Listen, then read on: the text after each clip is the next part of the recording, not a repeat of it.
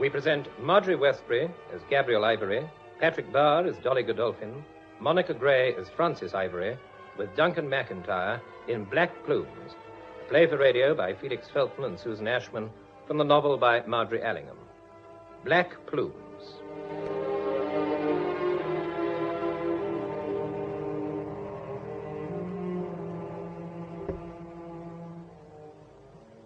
Well, my dear Frances, this is a very charming surprise. What has brought you all the way up here? I'm worried, Granny. I wanted to talk to you. Oh, I'm an old woman, my dear, nearly 90. It's not much use coming to me. When's your father coming back from China? Not for a month or two, and I must talk to someone. What's the matter? Trouble at the gallery? Yes. I don't wonder, with Robert Madrigal left in charge. I never liked that young man. And why your insane stepsister married him, I can't imagine. How is he behaving? Well, he and Phillida are staying with me at number 38. Are they, indeed? Whose idea was that? Father's. He wanted Robert to be near the gallery. So Phillida's at 38, is she? Merrick didn't tell me that. You're finding it difficult to live with her, I suppose. I don't blame you. She is a bit neurotic. That's putting it mildly. What has she done now? Darling, it's not Phillida. I only wish it were. Granny, there's something going on. Oh, there always was. Yes, I know. But this is different. Things are being deliberately broken and destroyed. The staff's going to pieces. Peterson, the old commissionaire, has resigned, and even Miss Dorset's on the verge of it. Well, you can't blame them. Now, look here, my dear. You leave business to men. When I was your age, we thought it rather indelicate for females to understand business. That was imbecile, of course. But we were saved a lot of unpleasantness. You ought to be thinking about getting married. Phillida has no children. A mercy, of course, if there's anything in heredity. But someone must carry on. Come and talk to me about marriage, not business. All right, then. Robert has just told me I ought to marry Henry Luca. Luca?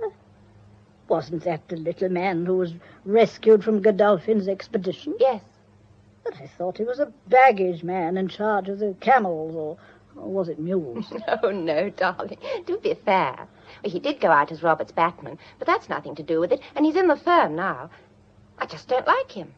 Did this person have the impudence to ask you to marry him? There was nothing impudent about it, darling. Why shouldn't he? Even if he is a bit of a smart aleck. Why? Don't be a fool, girl. Your mother left you £200,000. That is a fortune. This camel man is presuming. Oh, but surely... I shall speak to Merrick when he returns.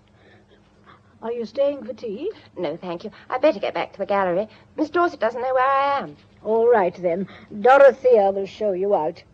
And for heaven's sake, take a firm line with this nasty little camel man, and with Robert as well. Oh, Miss Frances, thank heavens you've come back. Hello, Miss Dorset. What's the trouble? Trouble? A picture's been slashed, that's all. Slashed? Yes, I've been nearly frantic. Which picture is it? One of Mr. Field's. The big portrait of the Mexican dancer, number 64. Is David here? Indeed he is. He's upstairs with Mr. Robert and Mr. Luca now. Who discovered it? Old Formby. He says he went into the big gallery at 2 o'clock to speak to Mr. Robert, who was there with Mr. Luca, and everything was all right then.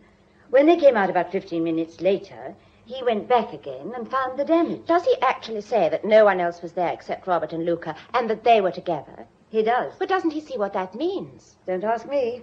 I've worked for your father since I was 17, and it's a shame to see his wonderful old firm floundering in the hands of a lunatic, if nothing worse. I've never said such an indiscreet thing in my life, but it's the truth, and someone's got to say it. Don't worry yourself, Miss Dorset. I'll go upstairs and listen to what's going on. Well, what about it, Madrigal? Can your people downstairs patch it up? How long are they likely to be about it? Mr. Field, you can rely on us, absolutely. I can't tell you how shocked and horrified we are that this should have happened to a picture in our care. Mr. Luca here agrees with me. Don't give it a thought, Mr. Fields. We'll patch it up for you. It may be out of the show for a day or two, but that can't be helped, can it? You're insured, of course. Yes, naturally we are, fully. But in view of the particular circumstances, I mean in view of the slightness of the damage, I think a claim might hold up repair work unnecessarily. After all, the main thing is to get the picture back on show.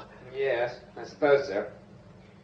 Look here, Madrigal, exactly what sort of an accident was it? I have no idea. No idea at all. All right. I'm probably a fool, but get it repaired and back in its place by the end of the week, and we'll forget the incident. But meanwhile, for the love of Mike, do look after the stuff. These things are painted in blood and sweat. I can't let them be carved up indiscriminately. Quite. North is upstairs arranging for it to be taken down. Perhaps you'll go up to him, Luca, and impress on him that he must take every possible care. Oh, very well. It's a terrible thing to have happened. Terrible. Why, it's Miss Ivory. I didn't see you. Now, your turning up has quite cheered up my afternoon. Mind you wait, I'll be down in a minute. Hello, Francis. Robert? You've met Mr. Field, haven't you? Oh, I should hope so. She was my first client. I painted her when she was 14. The fee Merrick paid me got me to the United States. Hence my career. Hello, Francis, love. Hello, David. I'm very depressed. Someone's been sticking knives into my beautiful senorita. It's the insult that gets one down. Hey, what are you doing now? Come out and have a sherry. It's too early. Oh, is it? I can't get used to my hometown again after years of freedom. Well, never mind. Let's go and eat ice cream. There's nothing I'd like better. Fine. We'll go now before a little consequential return, shall we? I didn't think you'd be going out, Francis. Oh, but I am, Robert. I don't get a sound offer of ice cream every day. Shall we go? Poor woman, she's starving. Righto, Ducky. Do you think you can bear up until we get across the road?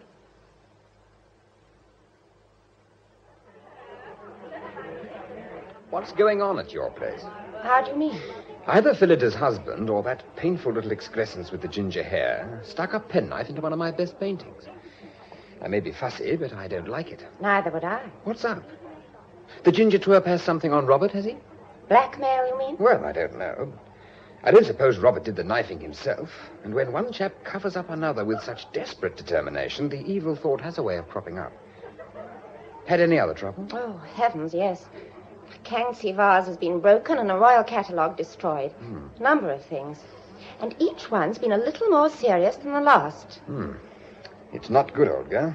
In fact, it's damn disturbing. You're all pretty sure that Ginger is the man. Oh, yes, I think so. He's horrible. Well, who is he? Where did he come from? He went with Robert on Godolphin's Tibetan expedition. Ah, good Lord, yes, I remember. The secret climb through the Himalayan pass. I read about it at the time. They were very interested in it in the States. Robert and Luca were the only two to return. Oh, well, that accounts for it. Ginger probably saved Robert's life or something. Godolphin disappeared, didn't he? Yes, he'd broken his leg. And rather than encumber the other two, he disappeared during the night.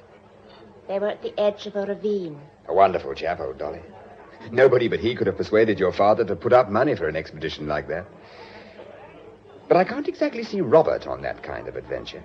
It's odd, isn't it? The lamb returns, and the lion is left to bleach in the sun. Poor old Dolly. He'd have reveled in your present situation, by the way. Did you ever meet him? I saw quite a lot of him during the school holidays my last year. He and Phillida ran round together quite a bit. Ah, so they did. Your half-sister believed in numbers. Yes, but Robert stuck. The others drifted. Godolphin got lost, but Robert stuck. He would. There's a sort of nervy determination about him that really frightens me. Frightens you? Why? Robert wants me to marry Luca. Marry Ginger? I know it's absurd, but he has such an uncanny way of getting what he wants that I sometimes feel I might go mad and do it. This isn't serious, is it? I shouldn't stand for it. It's damned insulting. Robert's nuts, of course. Luca's such a little tick. Horrible. He makes a bit of a nuisance of himself, I suppose. That type can. They're unsnubbable. You don't like to go away, of course, because of the trouble. Francis, my love, you're in a mess. I'm afraid I am, rather. You know what you'd better do? What? Get engaged. That'll scotch all that nonsense till Merrick returns. Betrothal is old-fashioned, I know, but it has its virtues, like flannel. Any likely lad about? No one I could ask. It ought to be someone you know, or it might lead to marriage.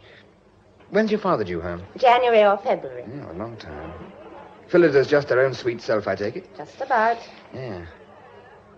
Well, suppose I take you out now and buy you a ring. What did you say? Well, not a violently expensive one, just decent enough to show the relation. Any good? Are you serious? Yeah, perfectly. And let's be clear about one thing. I'm not asking you to marry me, and I don't suppose I ever shall. Oh. No, you see, there's the question of money. I'm very sensitive about it.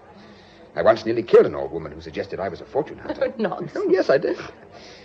Now, joking apart, I don't go back to America until April. So if you'd care for an engagement ring, we'll go out and buy one. What about it? Well, it would certainly settle one of my difficulties till Father gets home. Oh, but it seems such a frightful imposition. Anything to oblige an old client. That's a bet, then. We'll buy the ring, write to the newspapers, and tell the family. When the time comes, we can quarrel about the valet or something. Meanwhile, stick to the story. That's the main point. You won't be upsetting anybody? Meaning? Any other woman? Oh, Lord, no. I'm free, unattached, and unbeloved. I've never even been engaged before. The old man's a frightful cad at heart. He always slithers out of it in the end. I'm banking on your nice bringing up. None of the objects of my adoration has ever got a hooks in me. Why? Was it always money? Huh? Oh, yes, money. That and other things. Come on. You'll have to have an aquamarine with those eyes.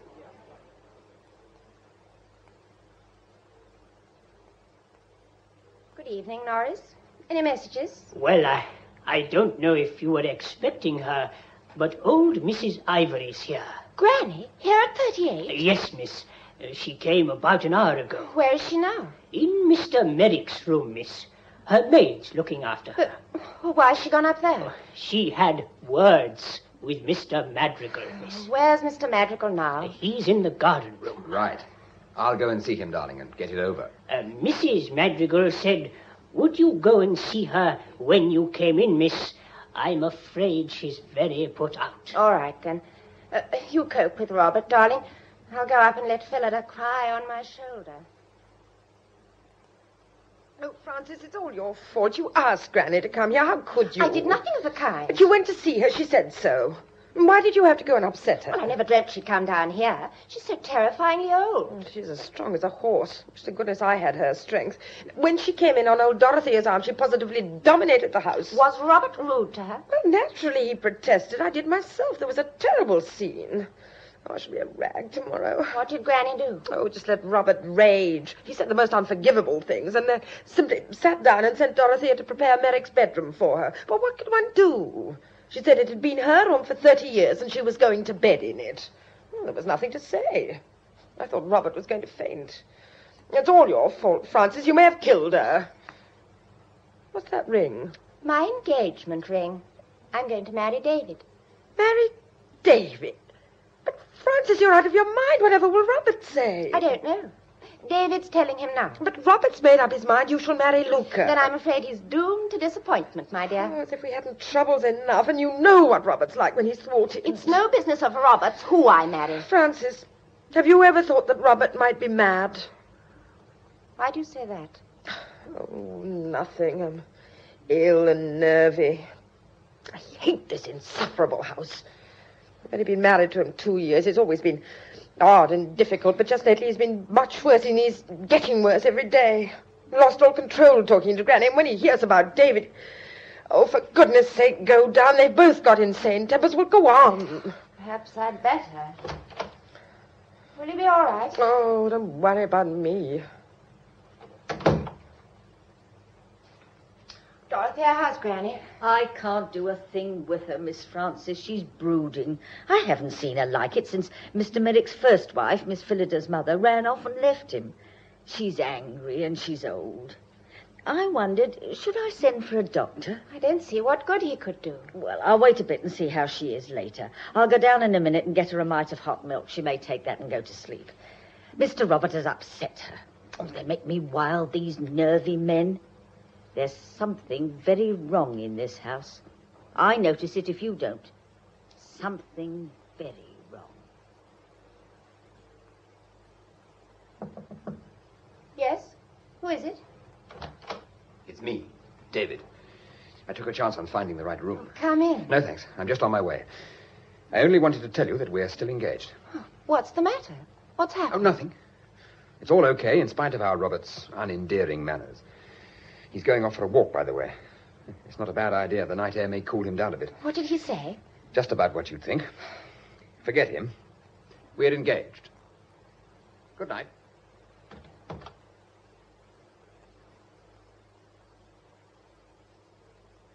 Good morning, Miss Francis. No signs of Mr. Robert this morning. Really? No, miss. He's not been in the house all night, and his coat and hat are missing. Shall I send his letters down to his club? It's what I usually do. Good morning, madam. Mr. Robert's not at his club, and he's not at the Surrey house or the Paris flat. Where is he, Francis? Where is he? It's nearly a week now. Why doesn't he get in touch? What's happened? What's happened?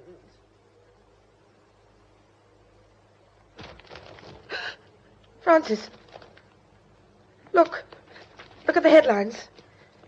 Godolphin's been saved. Famous explorer escapes from forbidden territory. Never mind Godolphin. Phillida, something's happened. Happened? You've got to pull yourself together, darling. You've got to be incredibly brave and, oh, for goodness sake, keep your head. They found Robert. Yes. Did you know? Look, I don't know anything. Where is he? What's he done? He's been down in the garden room all the time. Garden room? His hat and coat were there, too, lying on top of him. That cupboard's never opened, you know. There's nothing in it in the ordinary way. They just found him. Norris called me. Francis, are you telling me that Robert is dead? Yes. Thank God.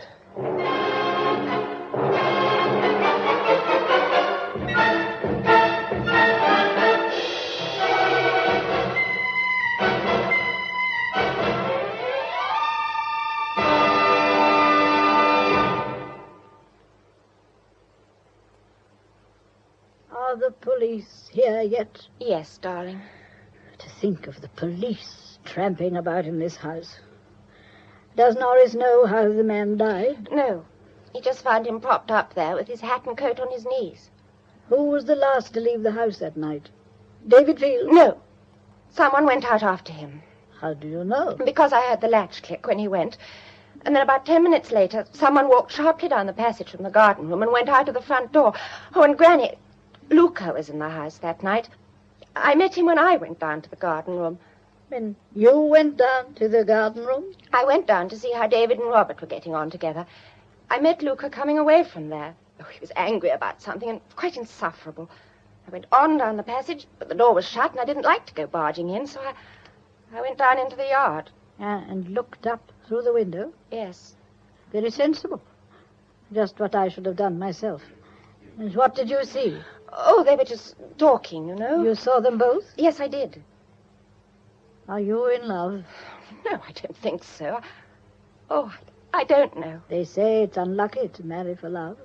Some country saying, I think. Very true.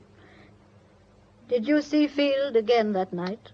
Yes. He came up to my room to say that we were still engaged and that Robert was going for a walk.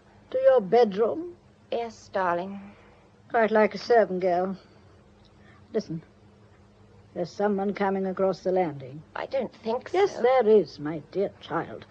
I haven't slept in this room for 30 years of my life without getting to know it. Open the door. Miss Dorset. I didn't like to knock in case she was asleep. Can I speak to you, please? Oh, yes, of course. It's Miss Dorset, darling. I'll be back in a minute. Miss Ivory, what am I to do about the reporters? The gallery ought to issue some sort of statement. Can't Mr. Luca do it? He hasn't turned up yet. It's late, isn't it? Nearly 12:30. I phoned his house, but he left there at 9. I don't know where he is. We'll get hold of him as soon as you can. The police will want to see him. Then it was it? I heard something, but I didn't like to ask any more. Who? We don't know. They're finding out now. Miss Ivory, you sure Mr. Robert couldn't have done it himself? I don't think so. Robert was nervy, but he wasn't suicidal. Wasn't he? What do you mean? Didn't he ever talk to you about the whistle on the telephone? Whistle? He didn't. Then don't mention it, for heaven's sake. It's probably nothing at all. I ought not to have said anything. I'm so upset today, I don't know what I'm doing. I'll go back to the gallery. Oh, just a minute. You sound as if you thought Robert was insane. I did wonder. So would you have done, if you'd known him as well as I did. Hello. Am I interrupting a conference? No, Mr. Field, indeed you're not. I'm just going back to the gallery. Ah. Excuse me. Well, Duchess, how are the nerves? The nerves? They want to see you downstairs. They've just finished with me. What did they ask you? Robert was murdered, was he? Looks like it, Ducky. But have no fear. The head narc is a nice old Scot. He talked to me like a father. I find myself yearning to confide my secret inhibitions. By the way, do you recollect performing a Girl Guide act of mercy on my hand with a bottle of iodine last week? Yes. Why? Now look at my hand now.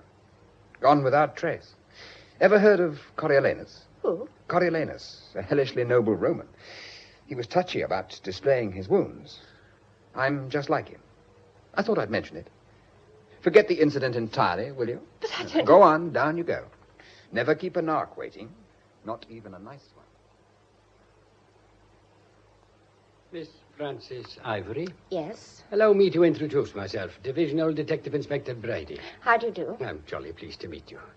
Won't you take a chair? Oh, thank you. That's it. I don't want a statement from you yet, but I'd just like a wee word with you if the time's convenient. Well, certainly. I understand you went down to the yard on the night of the crime. How do you know?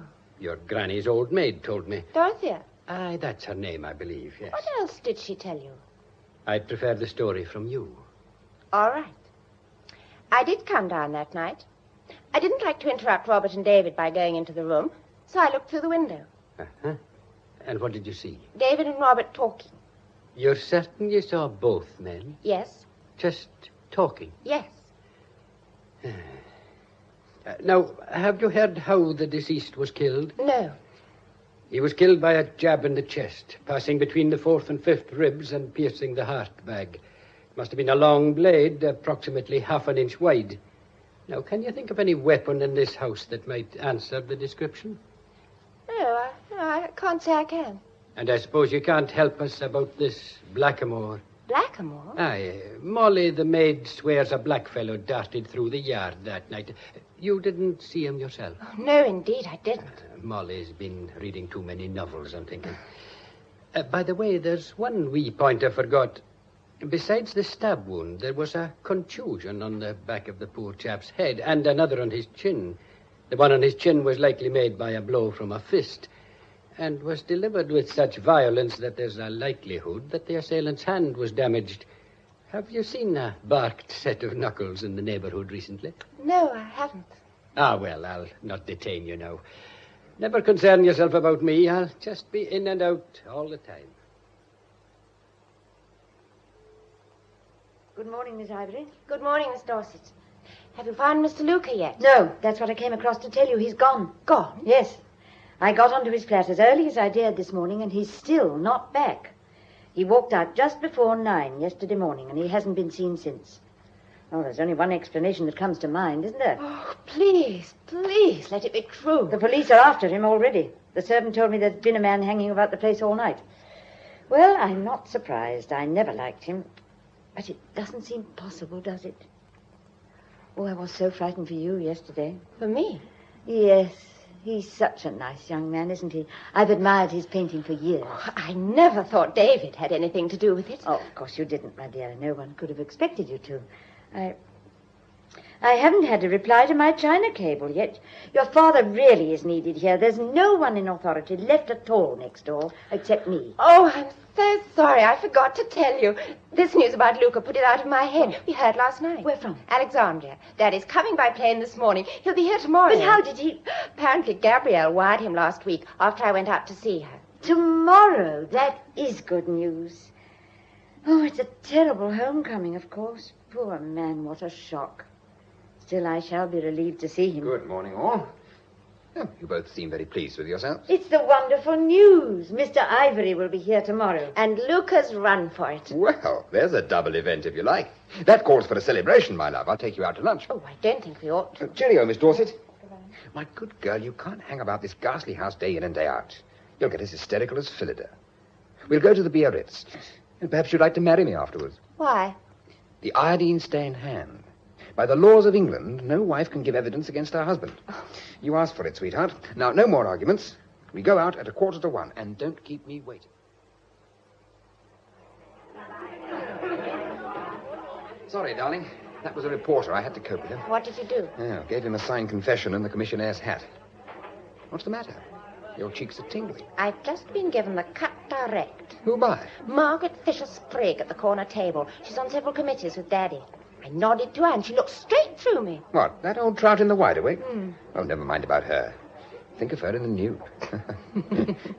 Did I tell you Godolphin will be home on Thursday? Godolphin? Yes, the one and only Dolly. He rang Phillida this morning. Where from? I don't know. Basra or somewhere, I expect. I warn you, Duchess, there are storms ahead. Button down your sou'wester and keep your chin in. What do you mean? Well, surely you haven't forgotten what he's like. A colourful bird. This sensational return from death is typical. If there's any stirring up to be done, Dolly's the man to do it. And talking of stirring up, where the hell are those waiters? Oh, Miss Ivory, I'm so glad you're back. There's terrible news. Why? What's happened now? Mr. Merrick is held up at Brindisi. Oh. What's the trouble? A case of yellow fever on the plane. They're all in quarantine. That means he'll be there for a fortnight at least. He sounded so upset on the telephone. Had he heard about Robert's death? He just read about it in the papers. I thought he was going to have a stroke, poor man. What a frightful homecoming for him then. Oh, Mr. Field, Mrs. Madrigal sent down word that you were going to see to everything with Mr. Worthington. That's the solicitor. You mean about the funeral? Yes, I'm so glad. I'd have done it, of course, but these things do need a man. I don't know why. All right, then. I'll go down and see Worthington now. You'll want it all very quiet, naturally. Oh, I think so. Old Mrs. Ivory must be consulted, but I should think as quiet as possible. I'll go and ask her, unless you'd like to, Miss Francis. No, you go, will you? I'll come up later. I want to word with Mr. Field. Just as you say. Phillida asked me, you know. Someone's got to do it for the poor girl. It's a horrible job. Look here, David. This entire business has got hopelessly out of hand. Oh, I was only trying to be useful. I'm talking about us. Oh. Wouldn't you like to call the engagement joke off? Well, I think you'd better. You saw what happened at lunch today. We're going to be the Piccadilly lepers. You clear right out of it. I'd like to. There's nothing I'd rather do. Very well, then. Go. Darling, you're lovely. All elementary and untrodden and violets down the path. It's disgustingly rare and painfully attractive. As a rule, this is the point where the old cad packs up. However, just take a look out of the window. See him? Boots and all. If I leave this house, he goes too. This is a solemn moment. For the first time in his life, the old man's trapped, Duchess. If he wasn't there, you'd go? You bet I would. Miss Francis, you'd better come and see your grandmother yourself. She doesn't agree with our ideas at all. All right. I'll go up now. Shall I come with you? I suppose so.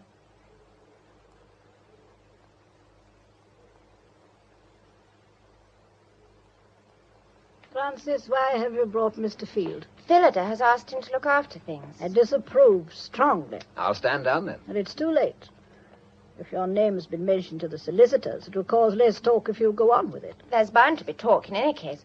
That's why we all thought that a quiet funeral... Quiet? A quiet funeral at a time like this? Don't be ridiculous. It was only because of all the scandal. My dear child, we don't admit that there is any scandal. Our poor, wretched relation has died, and we owe it to ourselves to see him buried in the right way. There will be all these crowds round the house. Then, for heaven's sake, give them something to stare at.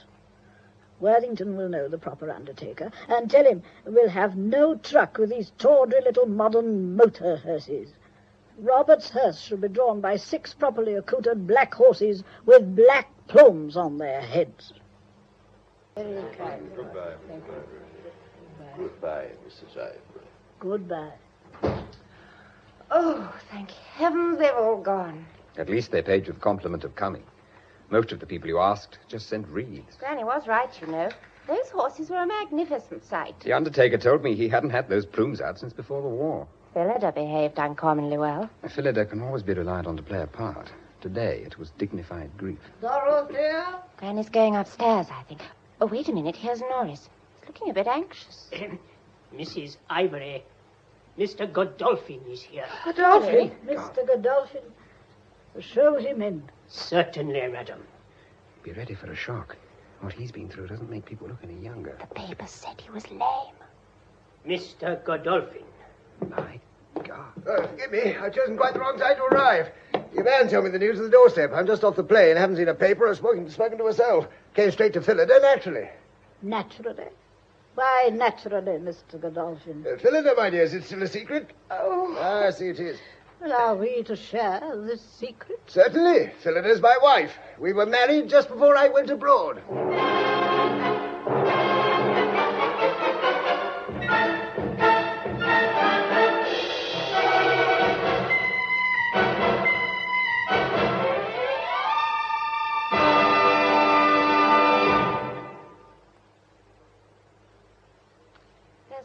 in the breakfast room. It's 40 minutes now. Do you think we ought to go in? Leave them. They are the two people it concerns. They'll come back when they're ready. You knew about this, Mr. Field. Yes, I did. I was a witness at the wedding. Phillida said it had to be done in secret because Dolly was broke or something equally undesirable, so along I went. It was just before I went back to America.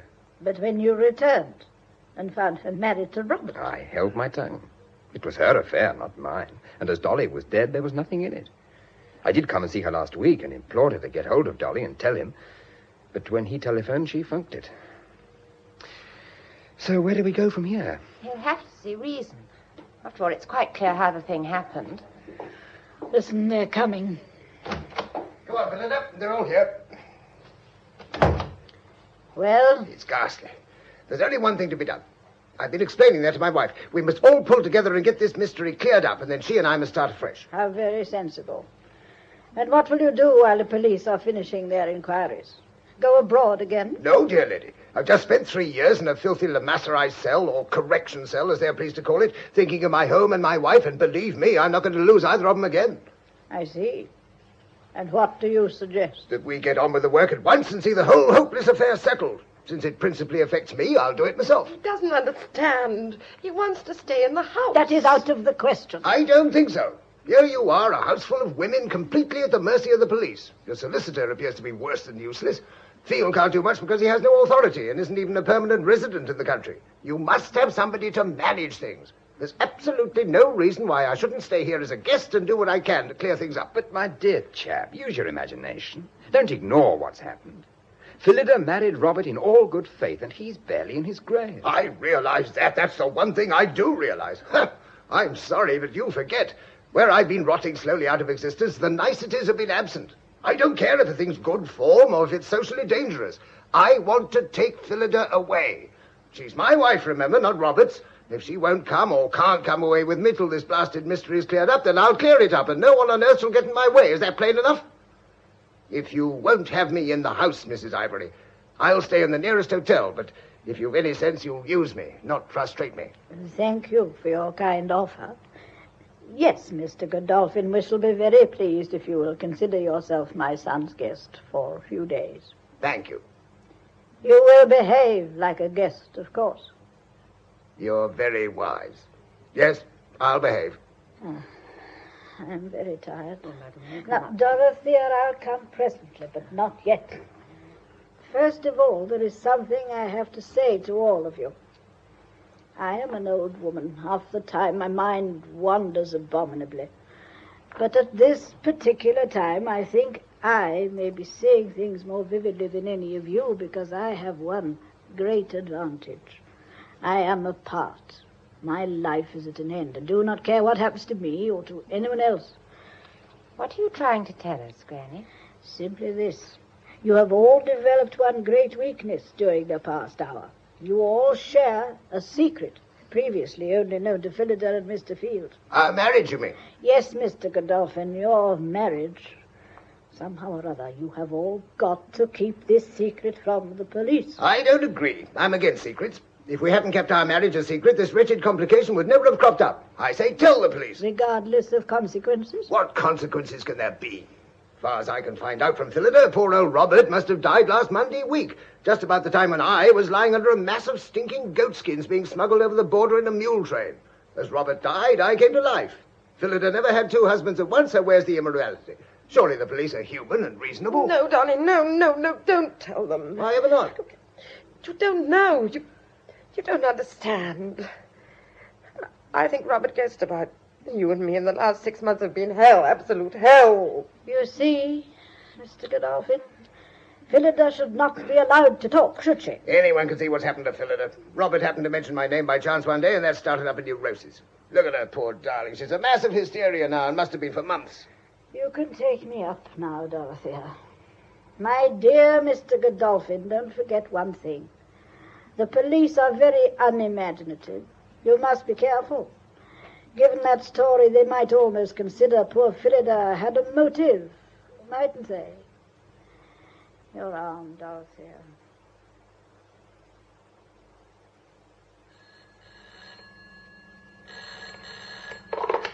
Bridie here. Randall here, sir. We've got him. You have you, jolly good. And what's he like? Cocky, sir. I thought he might be. Bring him along. Right, sir. The train goes in 7 minutes. We'll be with you before 5. Good morning, sir. Oh, good morning, Withers. Any result? Oh, nothing, sir. Not a black man seen for miles.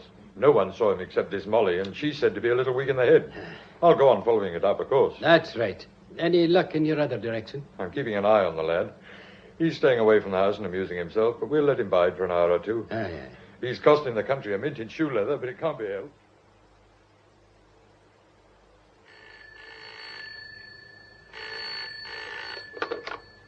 Hello? Hello, Duchess, is that you? David! Why on earth haven't you been round? Why haven't you been round? Oh, funk, I suppose. Will you come out and eat with me tonight? Oh, it's so embarrassing. But I rather thought we ought to meet. A gossip writer phoned me this morning to ask if our engagement was still on. Oh? What did you say? I was very upstage. Put on a nice blue dress and I'll fetch you at 7:30. Gabrielle says we're all to wear black for a month. Does she indeed? Good for her. Have you got a black evening dress? Yes. 7:30 then.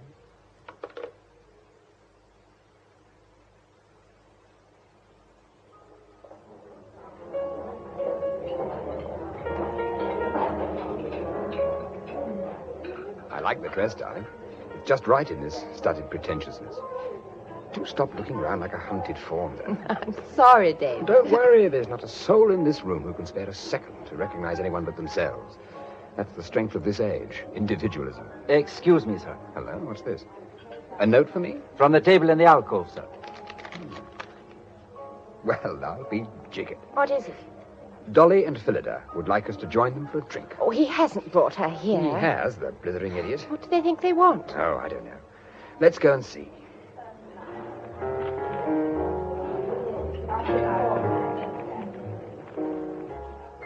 Do sit down, will you?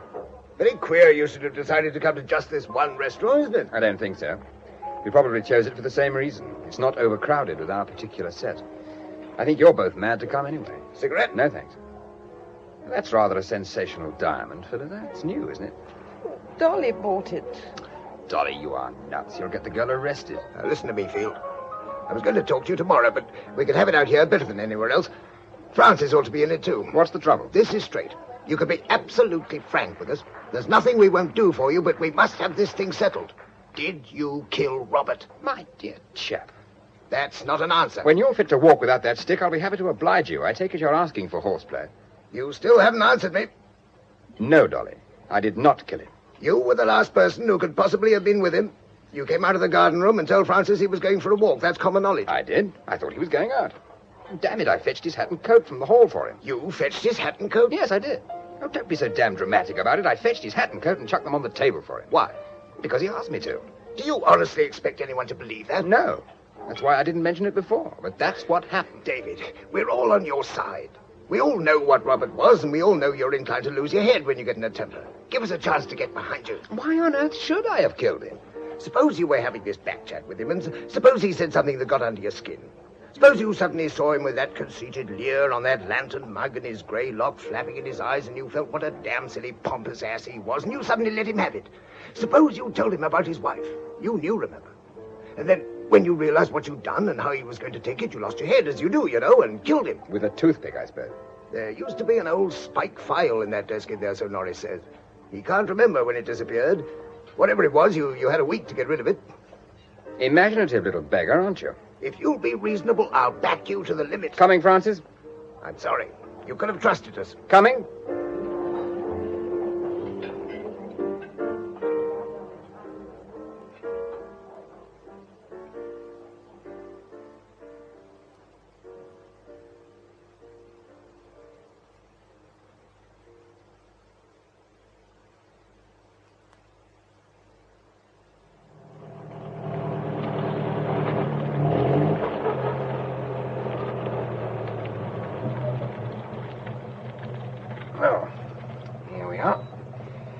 I'm afraid Master Godolphin put a bit of a damper on the evening. What do you think after all that? I don't. You don't what? Think I'm guilty or think at all? I don't think anything, except that I love you. That's a blow below the belt, Duchess. Do you mean it? Yes. Darling, this is dangerous. Don't go and do it. Don't, please, sweet. You don't know anything about it. It's all right for me, but not for you. You're so new. Do you love me? For my sins. I hit him. That's what happened. Luca was there to begin with, but I pitched him out and he went off like a streak. That must have been when you met him, 10-ish. Yes, that was the time. He looked furious. No, not so much as I did. Robert was livid himself, unfortunately. He said something quite unpardonable, and I hit him very hard. I barked my knuckles on his chin. He went down like a tree. He lay there goggling at me, and I stood looking down at him for quite a long time. I know. I saw you. Did you? Where from? The yard? Yes. But I told everyone I saw you and Robert talking. It seemed safer. Ah, I see. Well, when he recovered, he was awfully worried about his face. He kept saying, "What will the servants think?" Like a parrot, until I nearly hit him again. Finally, I went and got his hat and coat for him with the idea of carting him down to a doctor to get him patched up. I told him to put them on while I came up and said goodnight to you. Well, that was all right as far as it went. But when I came down again, I heard him talking inside the room. Well, I assumed that Luca had come back, and a deep feeling of no enthusiasm for them both descended on me. So I thought, oh, what the hell, and pushed off. When he didn't show up in the morning, I took it for granted he was hiding somewhere, getting his face presentable. Why didn't you tell them all this? Who, Dolly? No, the police. Oh, it wouldn't have been a good idea, would it? Luca had brought the entire boiling down on his head by clearing out. You weren't trying to shield Luca. No, naturally not. But I saw no point in going into a long story about what Robert had said and why I was irritated. In fact, you were shielding me. Oh, Duchess, if you make a hero of me, you're going to come such a howling cropper. I don't think I care very much about that. I don't believe you do.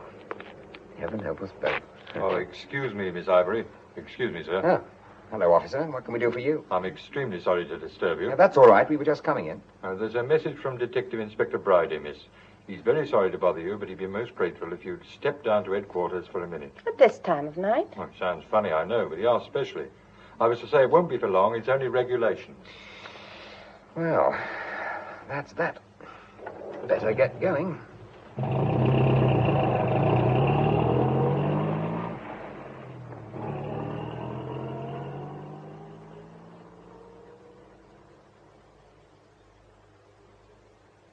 Well, this is a fine time to ask you to come see me. Did you think you were coming to jail? Well, sit down, both of you, and don't take any notice of that poor chap in the corner. He jolly well has to sit there and take down any jewelry that may drop from my lips. What's the trouble, Inspector? Oh, you'll just think I'm a fussy old person, particularly as I'm going to ask the young lady something I've asked her before. But I won't keep you long, Miss Ivory. You'll be in your bed in half an hour.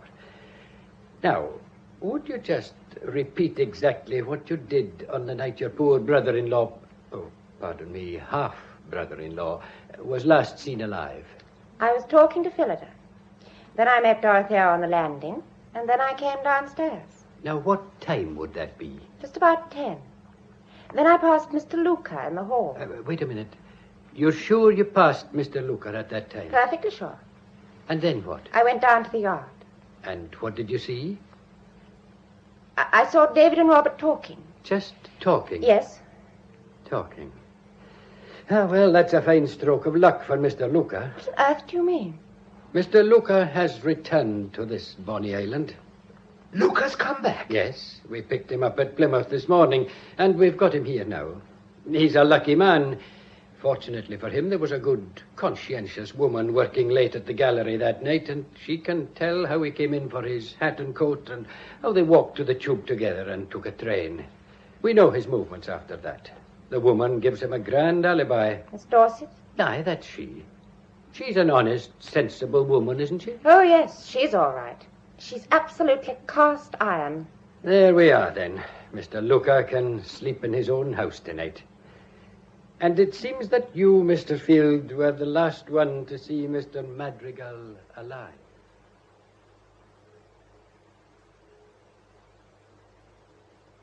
Good morning, Miss Francis. Some letters have been left by hand.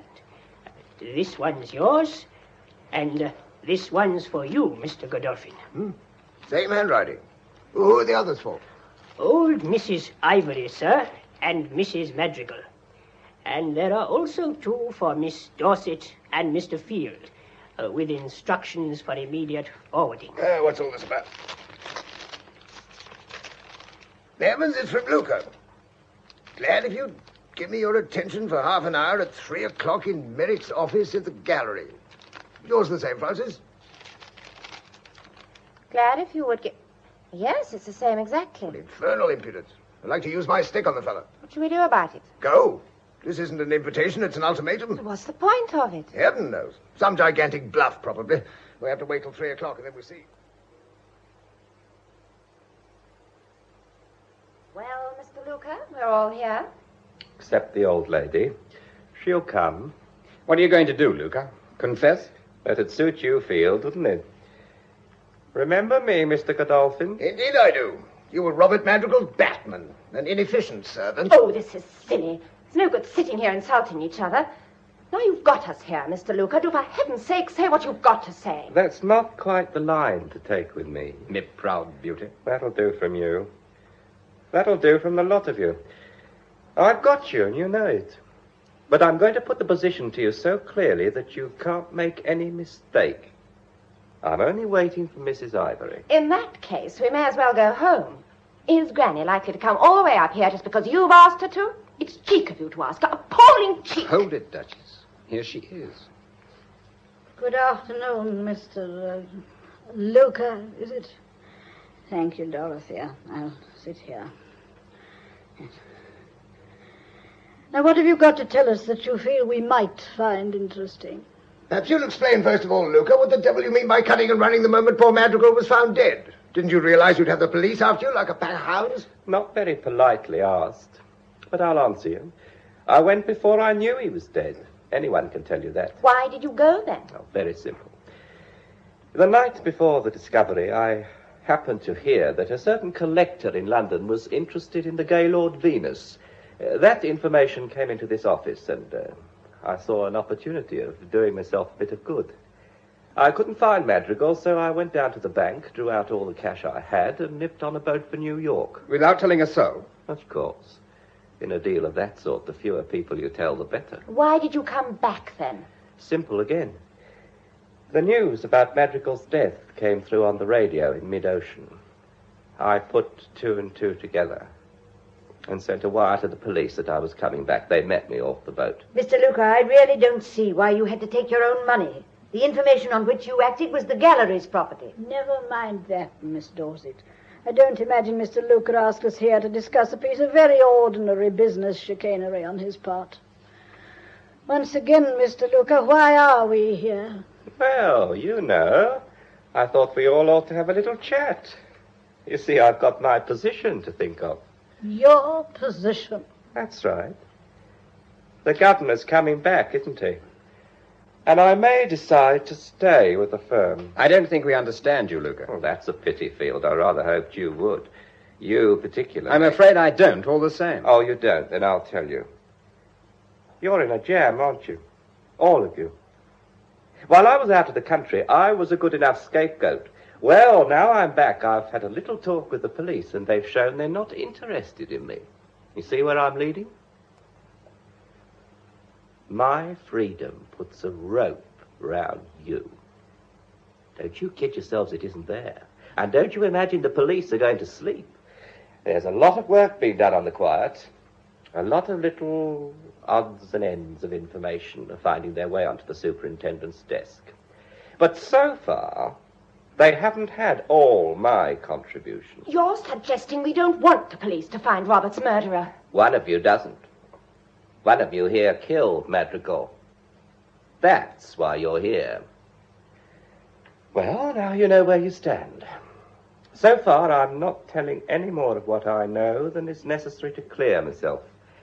And if everything goes on as I intend it shall, I shan't feel called upon to say any more. I thought I'd tell you all together, so no one makes any mistakes. Put me onto the police. Wait a minute, Godolphin. You're not the only pebble on the beach. Let the others have a say. Does everybody here want me to talk?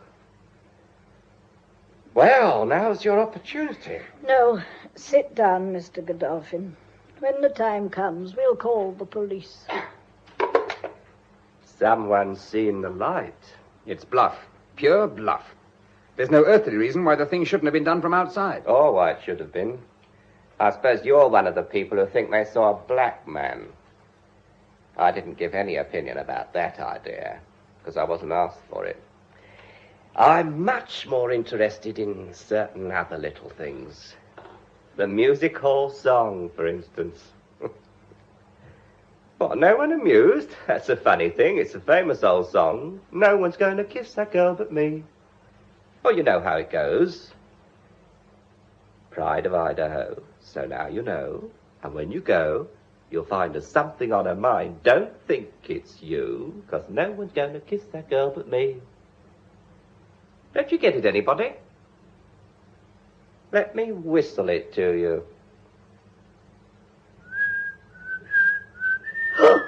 The whistle on the telephone. Was that it? Phillida, what are you talking about? I haven't been told about this. Ah, so you recognize it, do you? Miss Dorset, I'm speaking to you. You seem to have heard that tune whistled before. Yes. Yes, I have.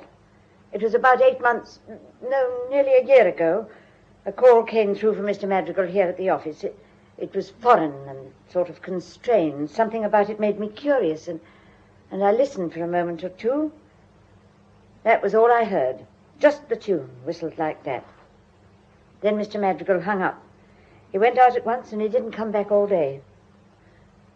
I never saw him quite the same after that. Miss Dorset, that doesn't sound like you. I mean, it's a fantastic story. It's melodrama. Pull yourself together. What really happened? It's true. Phillida. Yes, it is.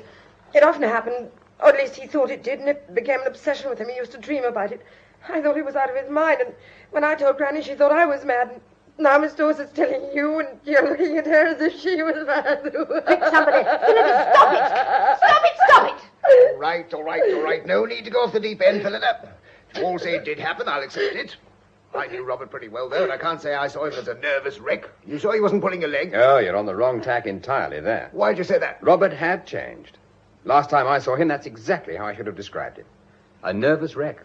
I only heard it once. You said that, Miss Dorset. Yes, but I always knew when it happened by the way he behaved. It was only last summer he began talking so wildly about it, and I began to think he was insane. There's nothing insane about it if Miss Dorset heard it, too. Exactly. That's my point. Well, there you are. That's all I'm telling you at the moment, but I've got a hunch it's going to be enough. You can ring up the police, any of you. But all I say is, make sure your best friend wants you to. Well, now, I won't detain you. I dare say you'll all feel like a little discussion without me. I'm sorry I can't offer you this room, but I'm going to be busy. However, the rest of the mausoleum is at your disposal. Miss Dorset, I'll have a cup of tea here at 4:15.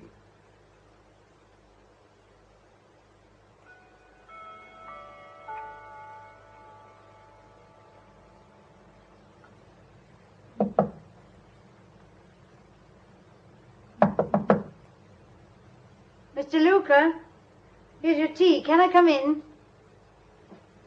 Mr. Luca? Oh.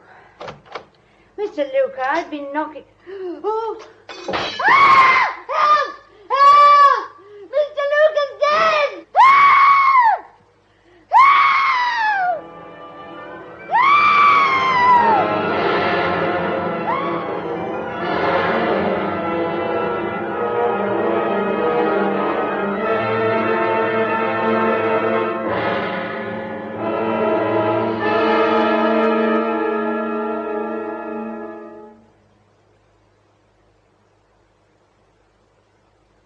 Mrs. Madrigal.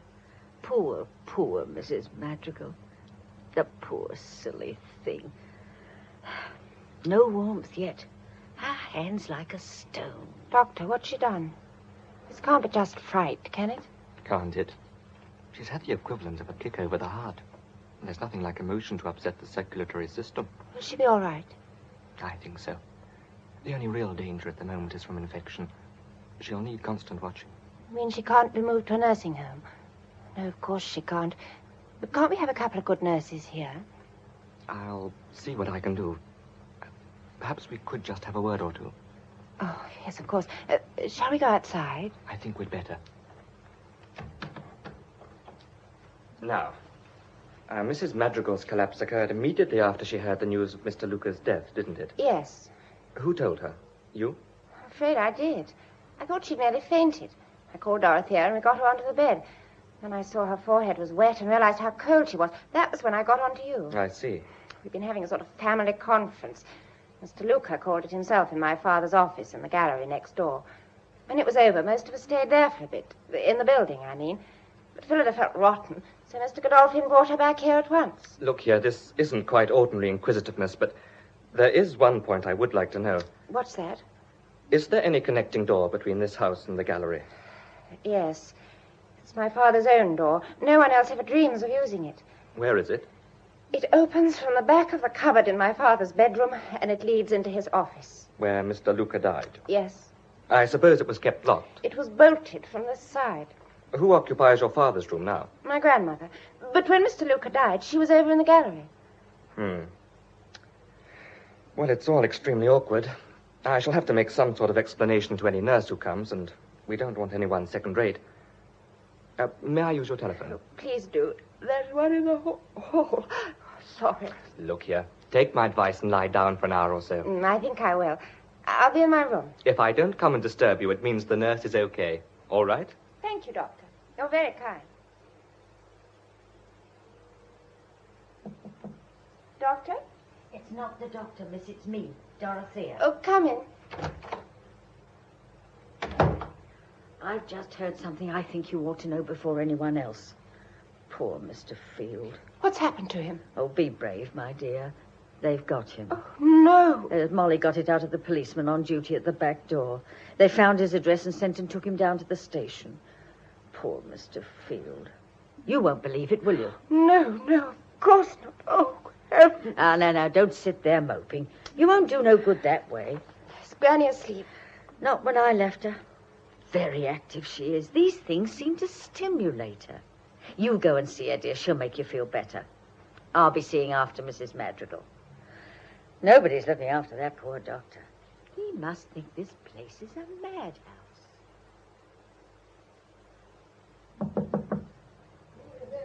Francis, can I come in, Granny? Granny, it's too awful. David! Hello, Duchess. For goodness sake, keep your voice down and shut the door. But I just heard that you'd been arrested. He was, but he seems either to have been let out or to have escaped. Never mind about me. I've been asking Mrs. Ivory to shut the house, split up, pack the servants off. If Phillida's ill, let her go to a nursing home. You can go to a hotel. Mrs. Ivory herself can return to Hampstead. Get the house empty. What, tonight? Oh, Lord, yes, it must be tonight. But, David, we can't. The police wouldn't let us. There's one on duty in the front hall now and another on the back door. Didn't you see them as you came in? No, I didn't come that way. I heard his tapping at the cupboard. I thought it was the police, so I let him in. He has not cared to explain how he came to be in my son's private office. But in any case, his suggestion is quite impossible. And if it weren't, I should still stay. There is something I want to know. I hope you're not thinking of turning detective, Mrs. Ivory. No, but I'm a very inquisitive old woman. And in all this dreadful business, there is one thing which strikes me as very strange indeed. What's that, Granny? First, Madrigal, you poor wretched creature, is found dead with a wound in his chest. And then that abominable little baggage man dies in the same way. As far as any reasonable person can see, both crimes must have been committed by the same person, who is still either in this house or in the gallery next door. Well, we're all agreed on that. One moment. The thing that seems to me so extraordinary is this.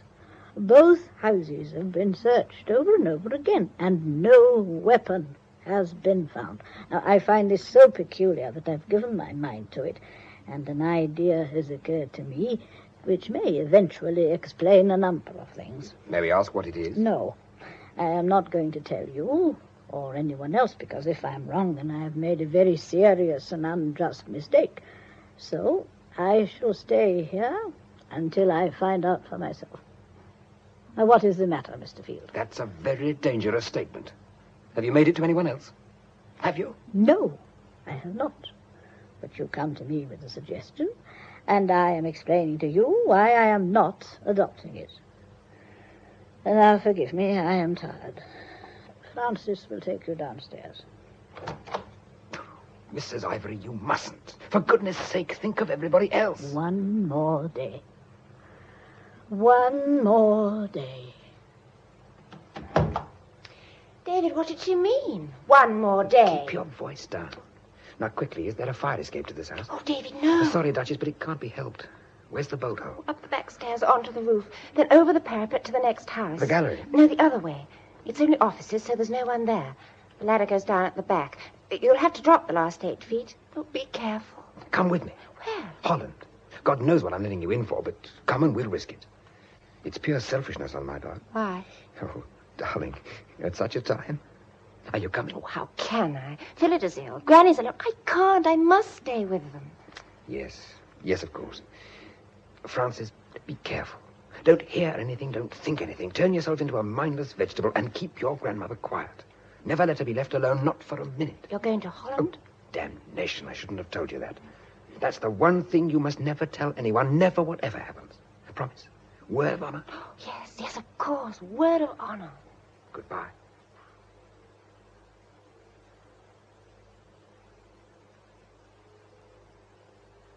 They broadcast an unfortunately good description of him in the 10 to 12 news last night. Silly chap, he can't hope to get away with it. Oh, please! Oh, good Lord, sorry, Francis. Wouldn't have mentioned it if I'd known. I understood that engagement of yours was a put-up job. It started as one. It isn't now. Oh, this room's so stifling. Can't we pull back the shutters? Want to have all those crowds staring at us? I'm not an animal in the zoo. I like my breakfast in peace. Francis. Yes? You're kidding yourself, you know. I'm not. Oh, yes, you are. You're so young you don't realize it. Love does get one, but there's nothing in it. You get bored to tears with that chap Field if you know him for long. He's a painter. All painters have a sort of romantic glow about them, but they're silly, oversensitive beggars when you get to know them. Impractical, too. Oh, look at this wild flight of his. What's he got to fear? There's not a shred of evidence against him the police could prove. You're well rid of him. Oh, hello, Miss Dorset. I made Dorothea come down. She must eat something or she'll drop. You've got some coffee, Norris says. Yes, how poor you sound, Dorothea. Who's with Granny? The nurse. Mrs. Madrigal's asleep. I only wish her grandmother was. I don't think she's closed her eyes once all night. She's overexcited. I thought she was going to fly out of bed when the police asked if Miss Dorset could come through the cupboard door. Your coffee, Dorothea. Why did you come that way, Miss Dorset? Well, the inspector thought it would be better if I avoided the street. The crowd's waiting, hoping to see a woman. Me? My dear, it's Mr. Field running away. They don't think, you know. They just get hold of a dramatic idea. Never mind. It's going to be all right. What do you mean? Mr. Merrick's been released and he's on his way. Daddy. Oh, thank heaven. I've just heard, so I had to come over. When will he be here? Any time after 4. I nearly broke down and cried when I saw the message. It's what I've been praying for. Do you mind if I join you for a wee minute? Well, come in, Mr. Bridie. Will you have a cup of coffee? No, not for the moment, thank you. Any news of Field yet? Not a word of him, that silly young juggins. Do you think you'll get him? Oh, yes. No doubt about that. It's just a question of time. It's a dickens of a job to escape us. It's those wretched journalists who are the bother. Most tenacious chaps. There was one on the roof just now, and no young lady to help him either. Well, cheer up. It's a fearful business, but we're nearing the finish. I'd like to think so. There's absolutely no question about it. There's just a little anxiety for the next few hours, but you'll be able to sleep easy in your beds tonight without a chance of being murdered there. Can you say that definitely, Inspector? Quite definitely. 4 o'clock, that's the hour. We'll all know a great deal more about this jiggery-pokery by then. Oh, by the way, Miss Dorset, for your information, all the telephone lines in this house and the next have been tapped for some time. Right. I don't know why you should have to say that, I'm sure. 4 o'clock, then. That's 0 hour, is it? That's correct. And what are we to expect in the meantime? Nothing, please God. But I'll ask you all to be in the drawing room half an hour before that, as I have a few things to say to you. Everyone? Servants and all. Not old Mrs. Ivory. I'd very much like her there. No, she shan't. She's old. Her mind's not right. She'll work herself up and say things she doesn't know she's saying. You'll ask her down here over my dead body. Now, that's a wee bit rash of you, Miss Dorothea, because I've already asked her earlier this morning. Really? I explained to her that you'd be here yourself to look after her. Oh, Miss Dorset, are you leaving us? Well, I was going back to the gallery. There's a lot of work waiting. All right, then. We'll see you here at 3:30. Oh, you'll hardly need me. Just the same, I'd like you to be here. But I have an appointment just after 3:30. If you were thinking of meeting Mr. Merrick's train, I'll have to ask you to change your mind. I see there's an extension telephone in the corner. I'll arrange for all your business calls to be put through here. Very well. All right, then. Now we know where we are. Do what you like, but don't try and leave the house. And I'll expect you all in the drawing room punctually at 3:30.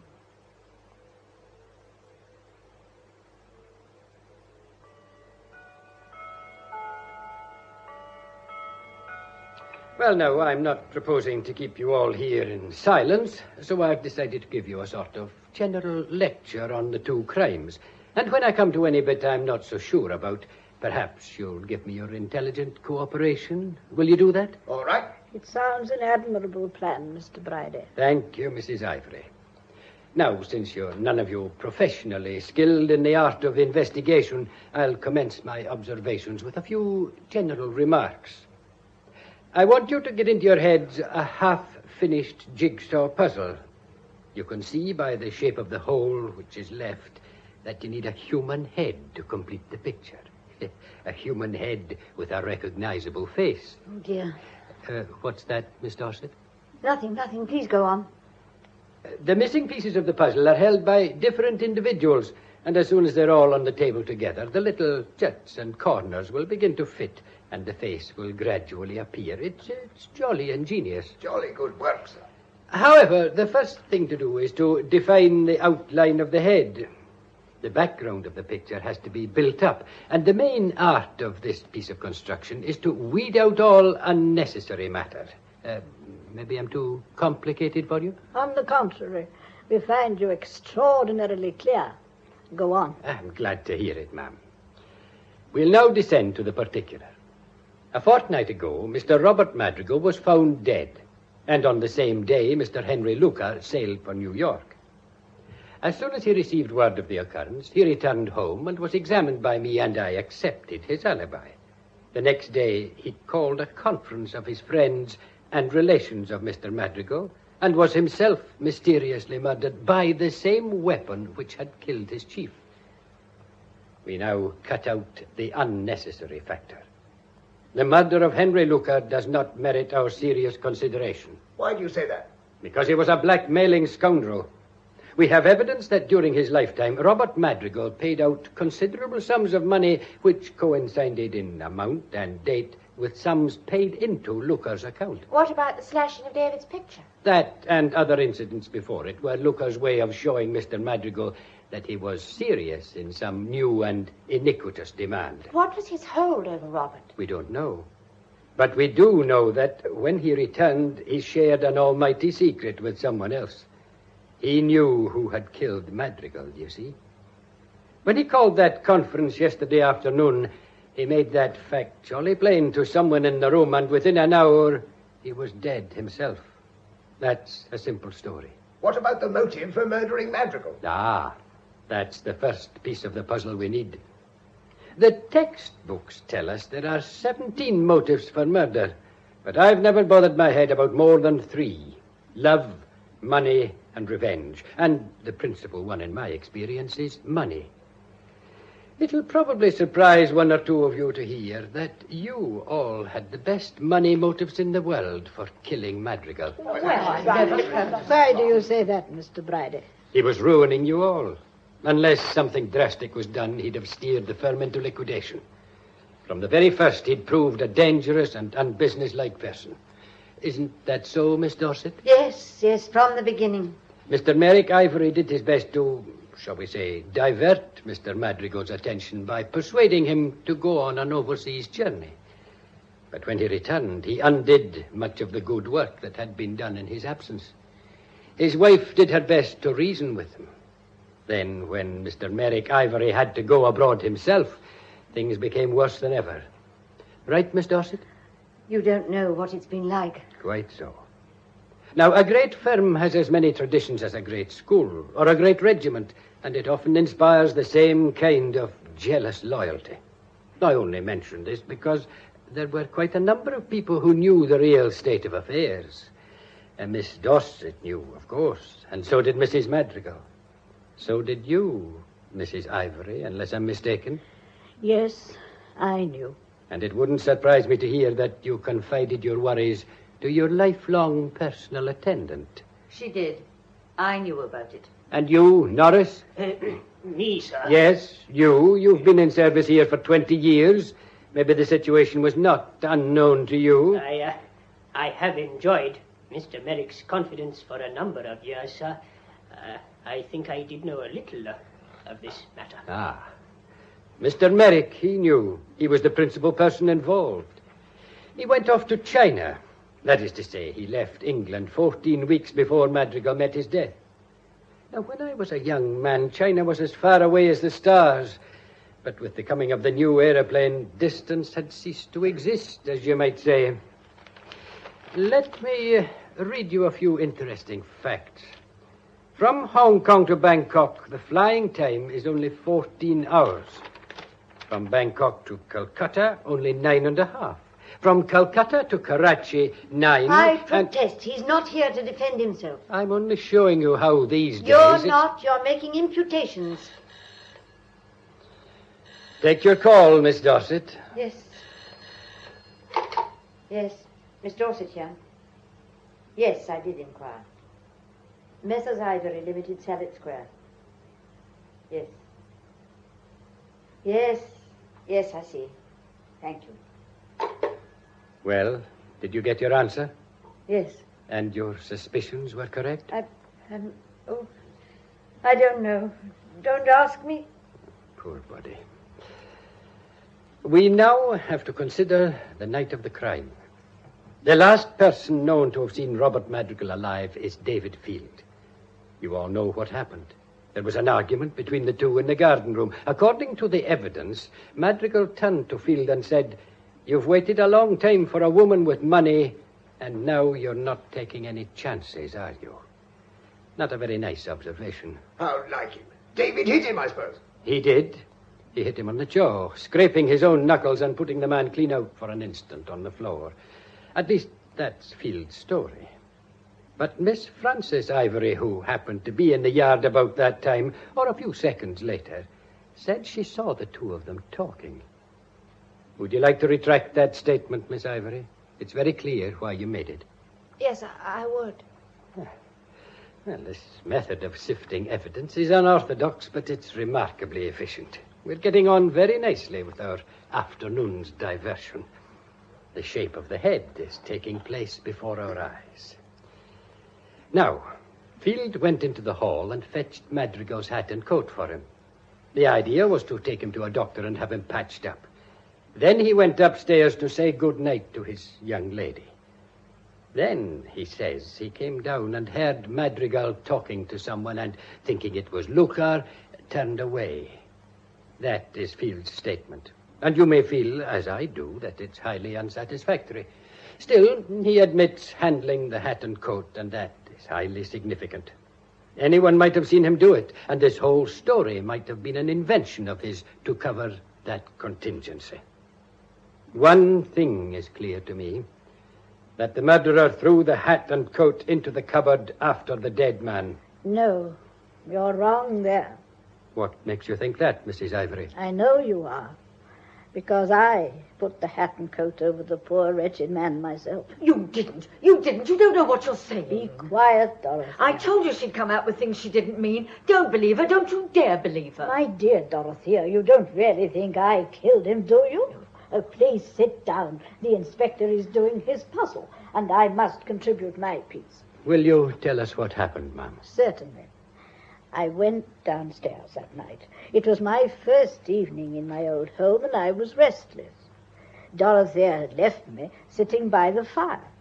I got up and walked about the room and found I was much stronger than I had supposed. I made up my mind I would go down to Robert and talk to him.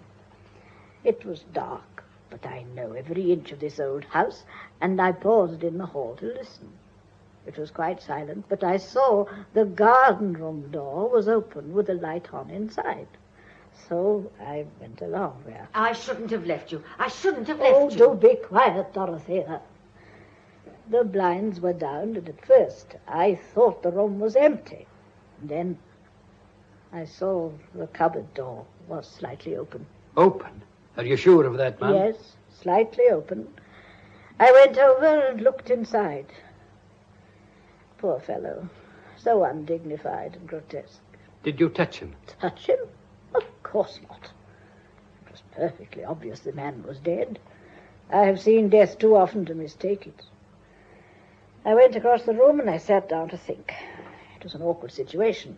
Frances is a young girl, Phillida a neurasthenic. Obviously none of us was capable of handling the scandal of a police inquiry.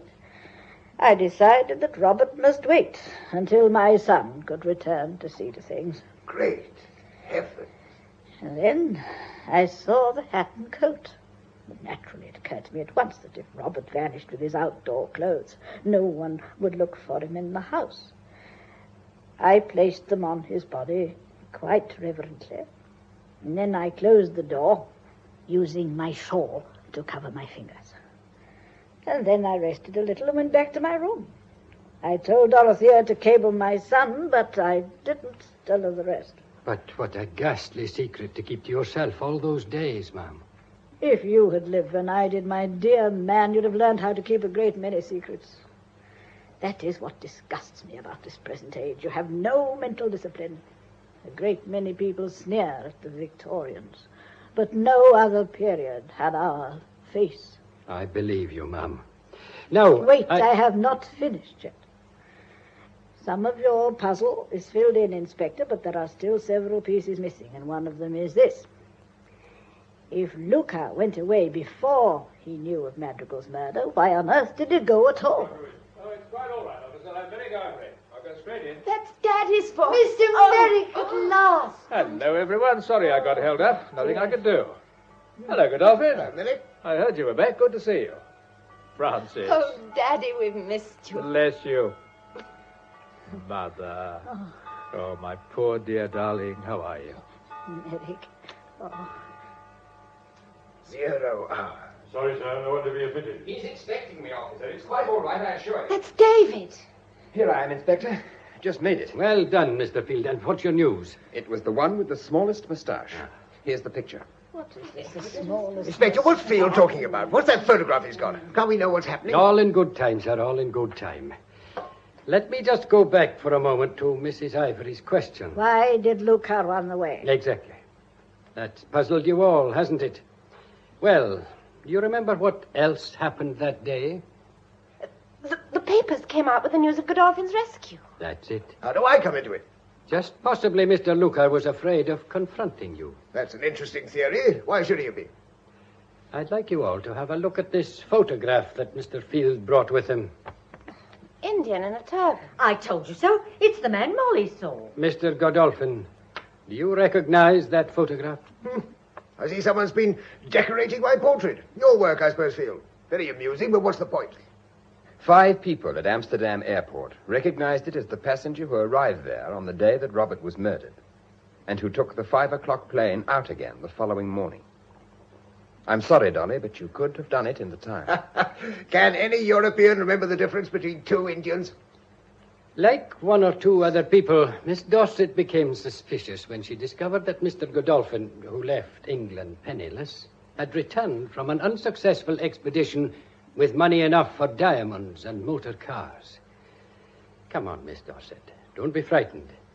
Tell us what you found out when the Nestor Traders Association phoned you just now in response to your inquiry.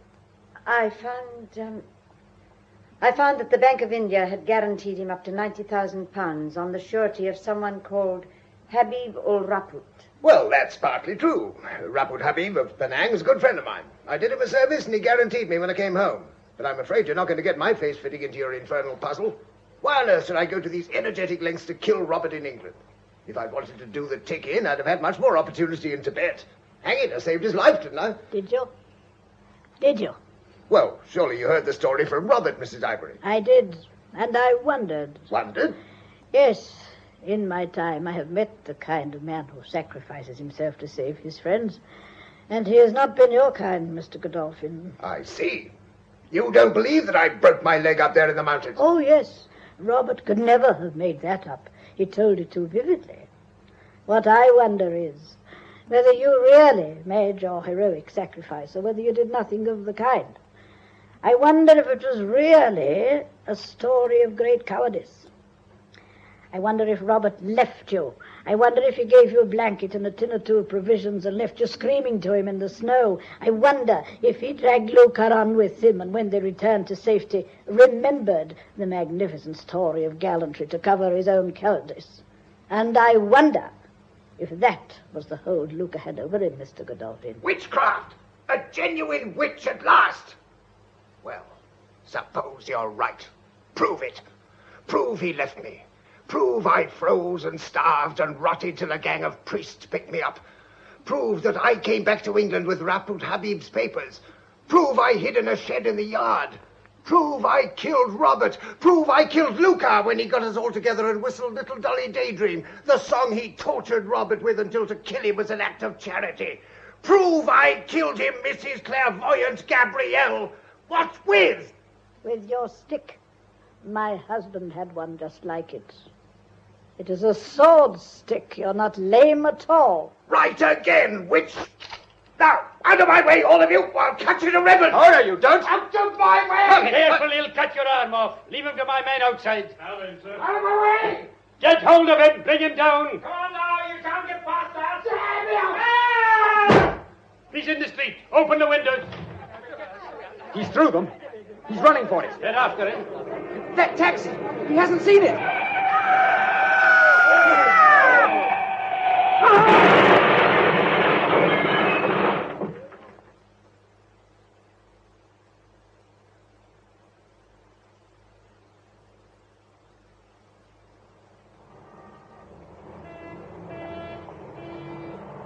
Ironic, isn't it? Risks his life all over the world and then gets knocked into the next one by a London taxi. Do you want to go in? Not yet. It's restful out here. Poor old Dolly. He had great provocation. And guts, too. Did Phillida guess, do you think? I'm sure she did. You knew, too, didn't you? Yes, I knew. When? That night he called us over to their table and accused me, do you remember? He worked himself up describing the scene and suddenly gave himself away. How? He talked about Robert's grey lock flapping in front of his eyes. Now, Robert went grey in the last 6 months of his life. He told me so.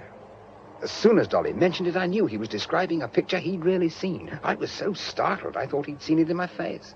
Where did you get the picture of Godolphin? From the foreman of the framing department. He keeps a collection of celebrities. I worked on the theory that when Molly said a black man, she might mean a high-caste Indian whose ancestors were discussing theology while her own were leaping from twig to twig. I was busy with my paints and things when the police came. I'm no hero, you know. I spilt every bean I had. Jolly good job. Believed me enough to let me go and see your grandmother, but he wouldn't hear of me going off to the Dutch airport. That's why I had to cut and run for it. Did they trace you? No, I don't think they even missed me. That was rather degrading. I phoned Bridie from Amsterdam, and he sent over a couple of men to do the dirty work, interviewing the stewards and so on. I was pleased with myself when I got back, I can tell you. Trust your granny to steal the thunder, though, by exposing the sword stick. Oh, that was incredible. It was also very neat on Godolphin's part. As long as you think a man's lame, you expect him to carry a stick with him. Well? Well? It's on our minds, isn't it, Ducky? I suppose so. What are you going to do? Invest your poor mamma's fortune in the grand old firm and bestow yourself on the lowly and not impoverished painter, setting forth in April for a new world with the dawn in its radiance, beckoning you to a fresh and glowing love life. I think you're abominable. Are you going to? You'd have the shock of your life if I didn't.